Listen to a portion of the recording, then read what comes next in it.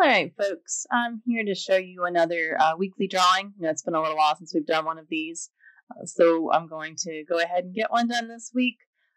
Make it a little extra special, I'm actually going to turn this into a painting. So let's kick it off with our supplies here. The first thing I have are my watercolor paints.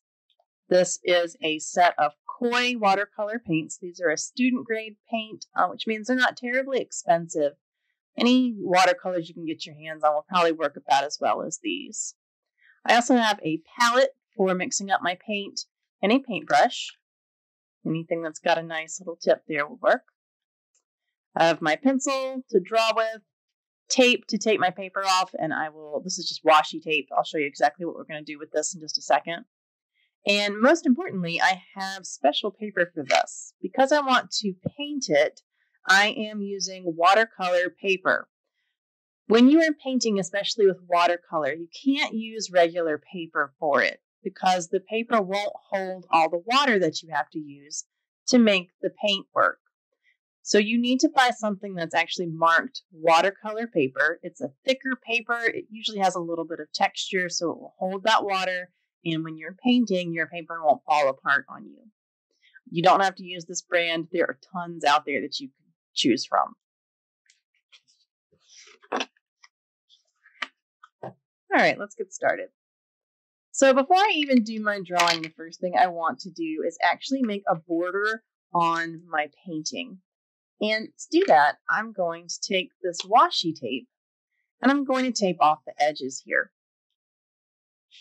It's important that you use something like washi tape or maybe a less sticky masking tape, because if you use tape that's too sticky, then it's going to stick too much to your paper and then it's going to tear your paper when you try to peel it off. So I found that washi tape works really well. Painter's tape works as well, although it's kind of big, so you might have to cut it down some. Yeah, I would never, ever, ever use Scotch tape for this, like a clear tape.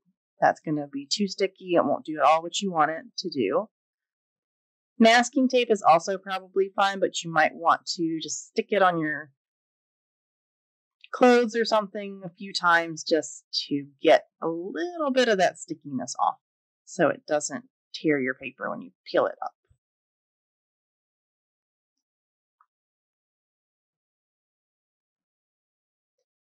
Washi tape is pretty cheap, and it doesn't matter what it looks like because you're just using it to make your border.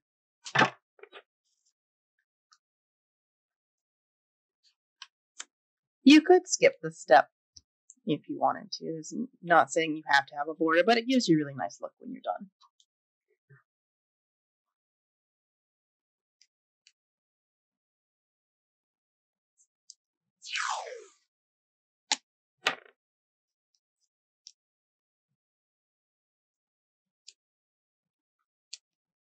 Another thing this does, which I don't need so much for this because my paper is actually glued on the side, but if you're using just a regular sheet of watercolor paper, by taping it down, you'll keep your paper from bubbling up when you get it wet.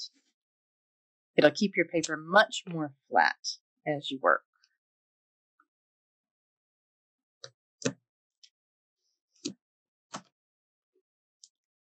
All right. So I've got my paper taped off. Now I'm going to start on my drawing. So the first thing I'm going to do is switch over to look at my source image. I just looked up a picture of a rabbit on a website that has free pictures to use, so you don't have to worry about taking somebody's copyright.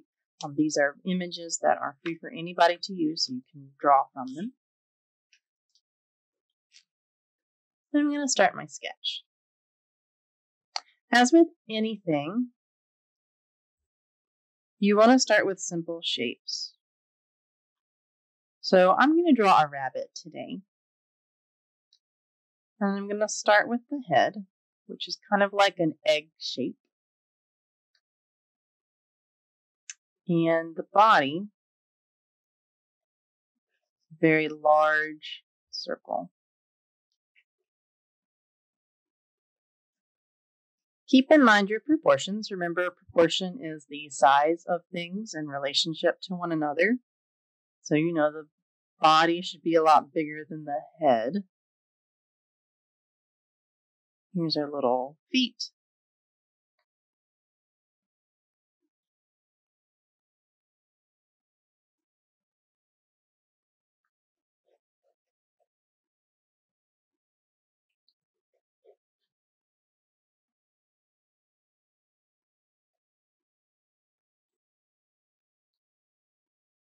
And of course, the charm of a bunny rabbit are the cute ears. And looking at my picture, those ears are about the same size as the head almost. So again, that's your proportion, keeping those the right size.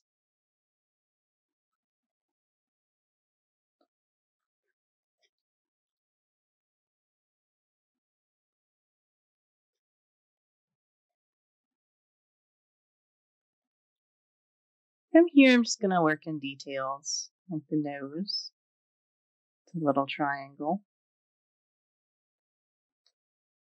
kind of round where the mouth is a bit. Don't forget the eye.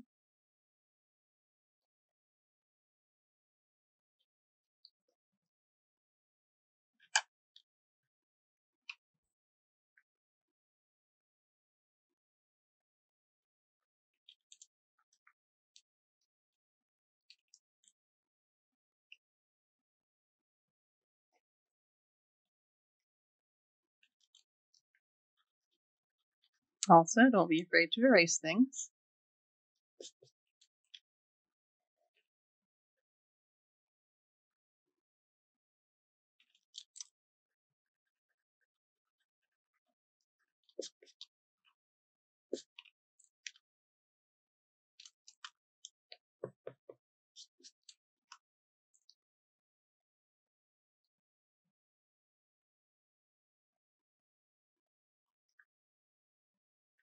Just for a quick sketch of our rabbit, this should probably work. I'm also going to establish a horizon line. Remember, that's where the sky meets the ground. And that's just going to help it look like my rabbit's not floating up in the air. Next, I'm going to start my painting process.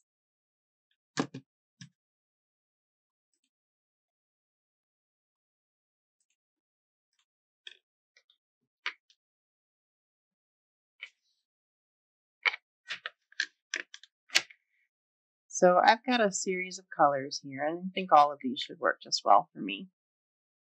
And I'm going to do the background first by taking a bit of this cobalt blue, this light blue here. Notice that I'm going to get it wet to activate it. And mix some of that up in my palette. You will need a cup of water for this. One supply I didn't tell you. I've got a cup off to the side. Now, the more water you add, the lighter your color is going to be. I'm going to start with kind of a light color here. And I can paint right on top of that tape. If I taped it down well, it won't bleed underneath it. Now we're just going to paint in like a sky behind my little bunny rabbit here.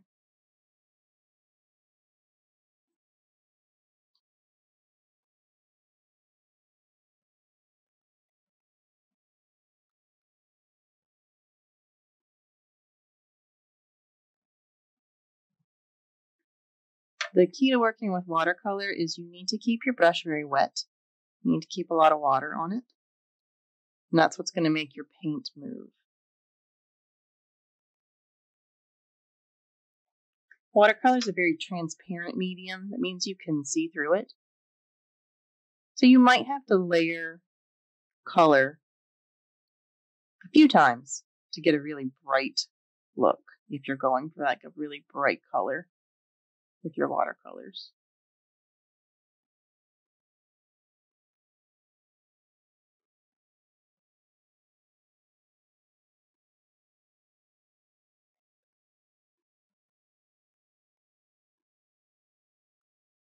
And notice I'm not too worried about it getting inside where my rabbit is. It's okay.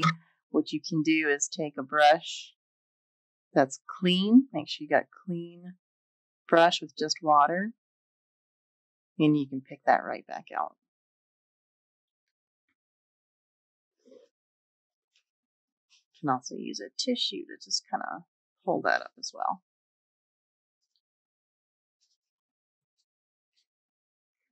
Okay, so underneath my rabbit here, I'm going to do like a grass. So I'll pull this Viridian color.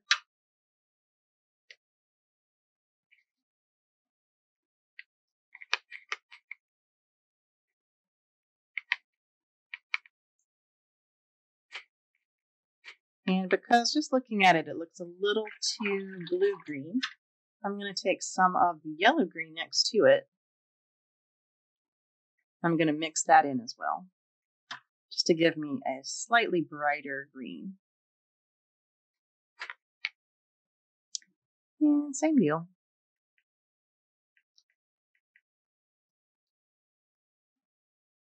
When you are painting with watercolor, do make sure that you're not painting two wet areas next to each other, or else your paint will bleed. Watercolor is going to go anywhere that there is wet for it to go into.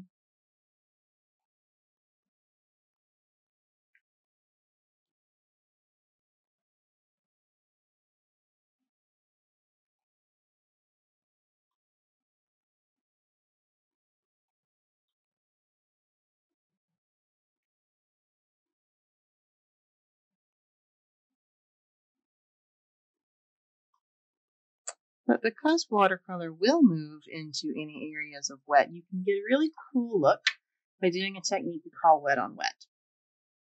Which means if I take my wet paper, just kind of touch a little paint to it, look at how it just kind of spreads and moves on its own.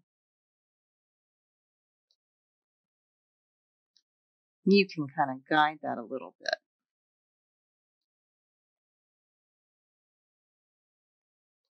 This is a really cool way to get some neat techniques with your watercolor by putting down some areas of wet and then putting some wet paint into it, just kind of letting it see what it does, where it goes.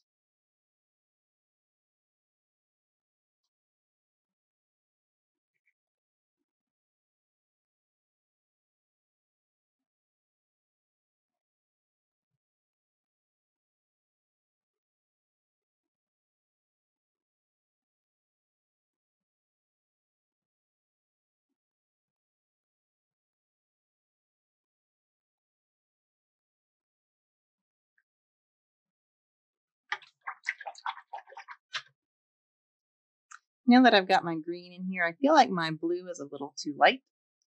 So I'm going to add a little more of that blue, a little bit brighter color up here.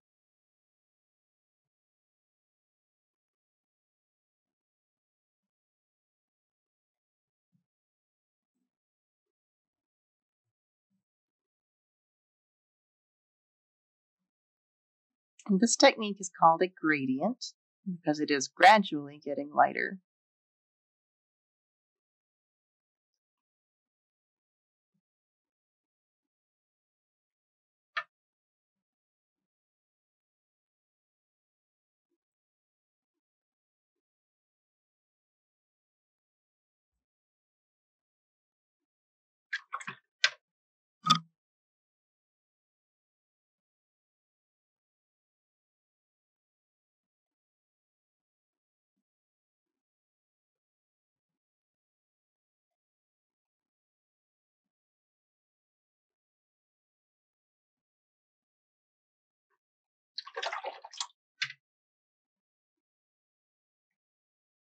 Okay, so before I do my actual rabbit, what I need to do is let my paper dry, because again, if I try to paint this right now while it's wet, then my paint's just gonna kind of bleed everywhere, and I'll have brown in my blue and green, and it'll be kind of a mess. So you need to let it dry.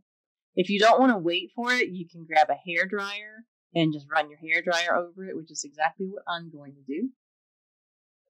And we'll pick it up as soon as it's dry.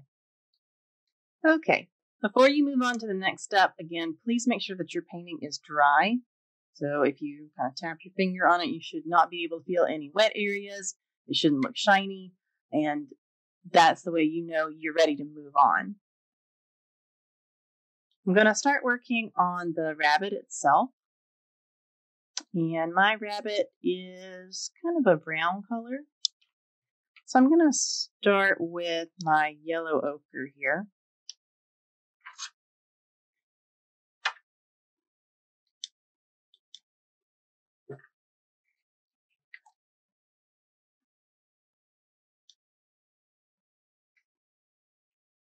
And I want to go ahead and load up quite a lot of that.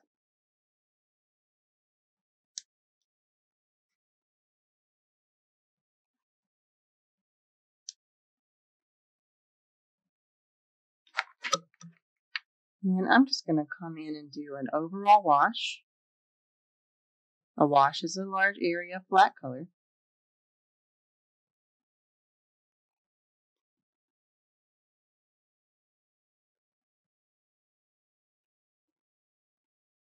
I'm going to leave some areas white, especially around the eyes, maybe at the tips of the ears and the nose.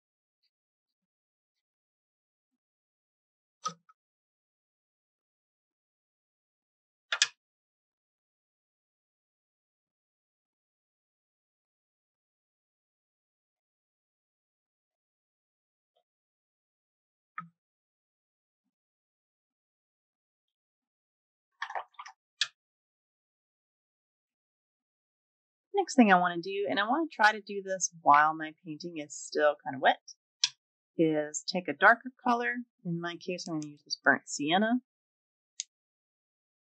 And I'm going to start working in details.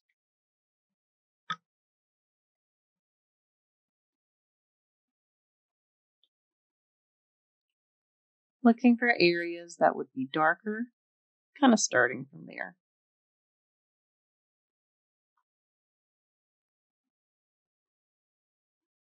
And again, I'm letting the watercolor do some work for me by using this wet on wet technique. Just letting it kind of flow wherever it wants to go. These colors will blend together very nicely that way.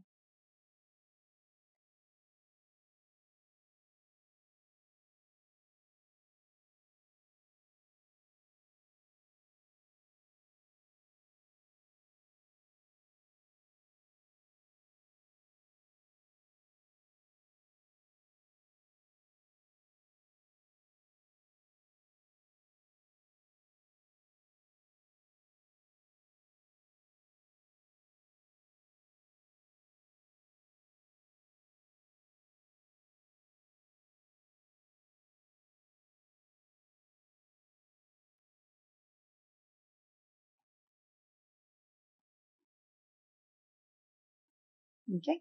At this point, we want to let our painting dry again so we can do some more of our fur detail. Okay, once again, please make sure that your painting is very dry before we move on to our next step. So I'm going to start by mixing that yellow ochre with some of this burnt sienna. And I'm going to use a very thin brush to do some details. I want to define the nose.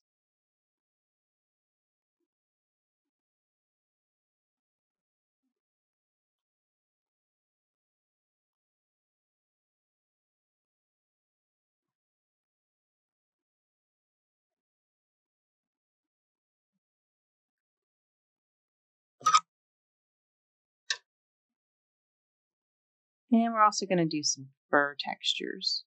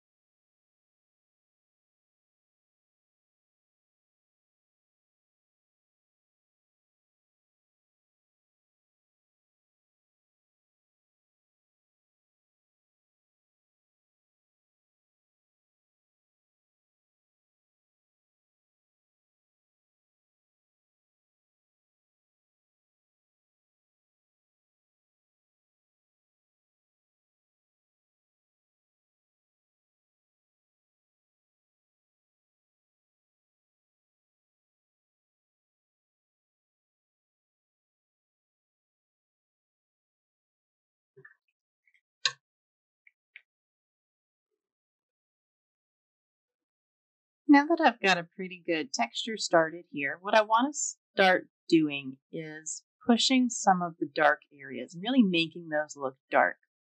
So if you look at my palette here, I've got a black, but I really don't want to use that because it's going to make the picture just look a little too dark. So when you're mixing colors and you want to find a darker color, colors that are good to mix for shadows are usually going to be blue and purple. I don't have a purple in my set here, but I can use blue. And especially because this burnt sienna and that yellow ochre, kind of an orangey color, they'll kind of cancel each other out and make a really nice shadow color.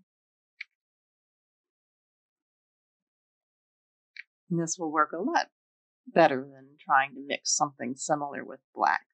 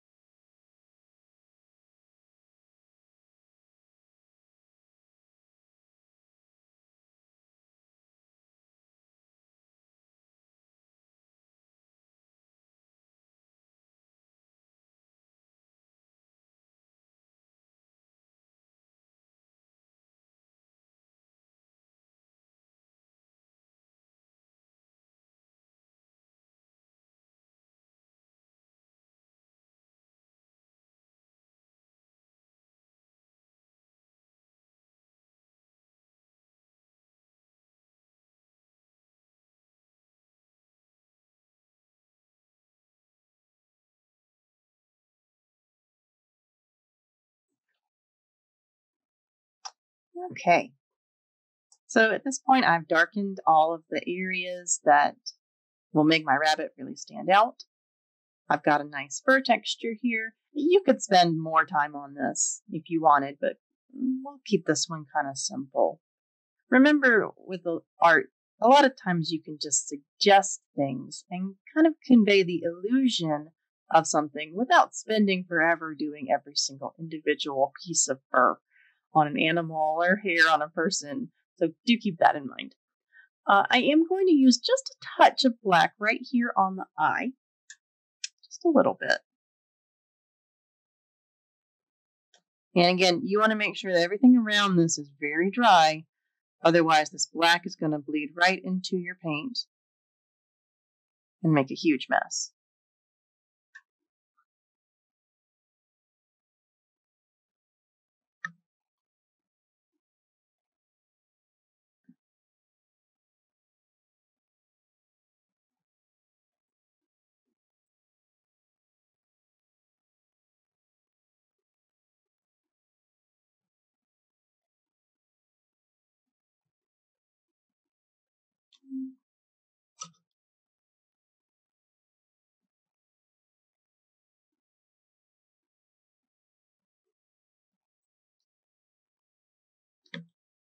While I'm waiting for the face to dry, I'm going to add a little bit of shadow right underneath the rabbit, because right now it sort of looks like he's just floating on this green grass.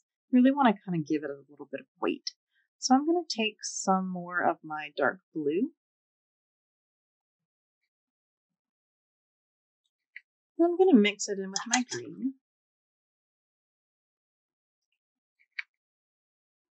It's going to give me this nice shadow color for the grass. And we will add just a little bit of texture and shadow right underneath this rabbit.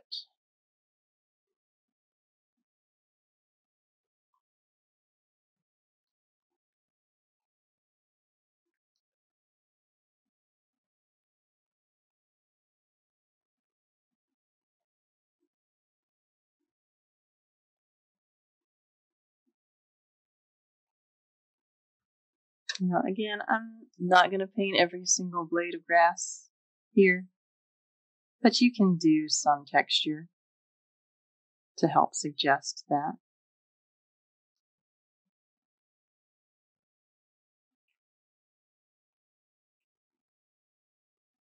It'll just make it look a little more interesting.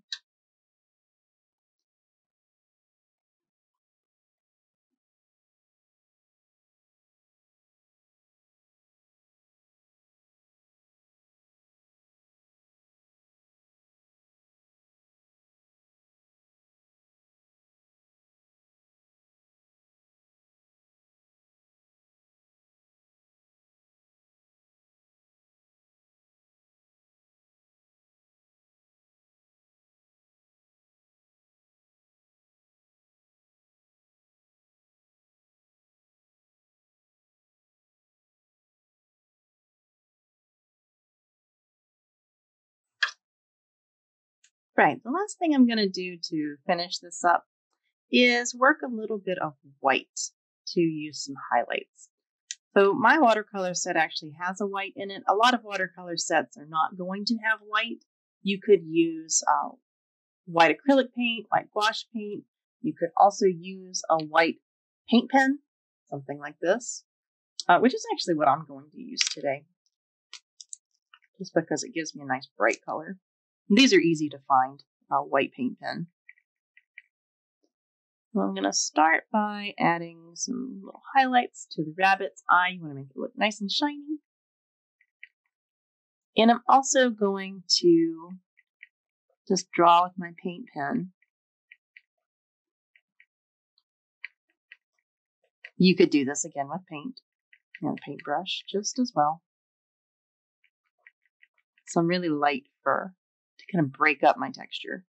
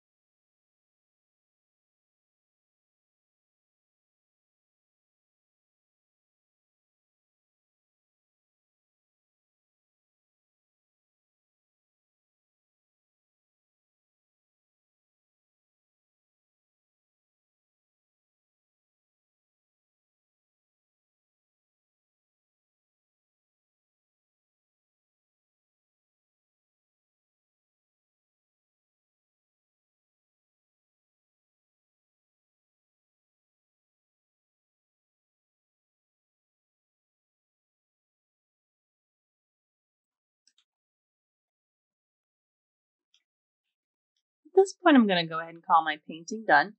So once it's dry, I'm going to do the last step, which is going to be to peel this tape off. So again, if you're doing this, you need to make sure you've picked a tape that's not like super sticky. But another thing that will help you when you are peeling that off is to use your hair dryer, which you might have used to dry your painting. Actually hit that tape with your hair dryer and get it really warm, and that'll kind of get rid of some of that stickiness and it'll make it easier to peel off.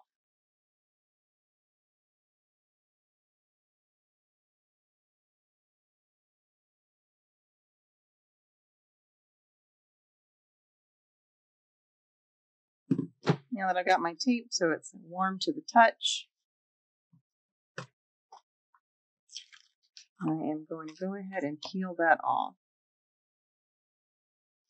Try to peel it a little bit at an angle, and hopefully it won't tear your paper up. You notice that it is.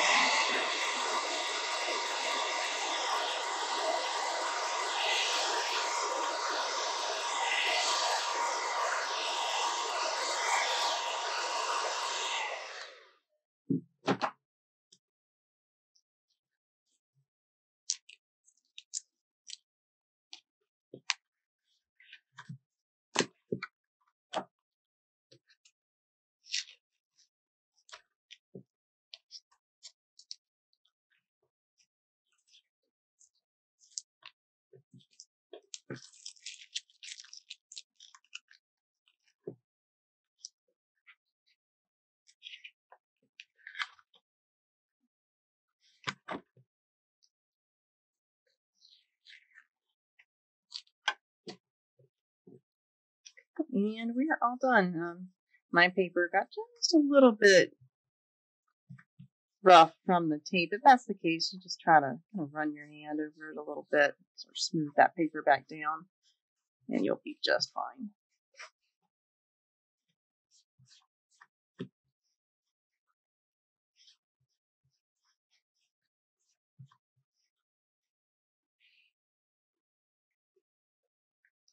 And there we are. As always, if you try this, I would love to see what you come up with. Thanks for watching, guys.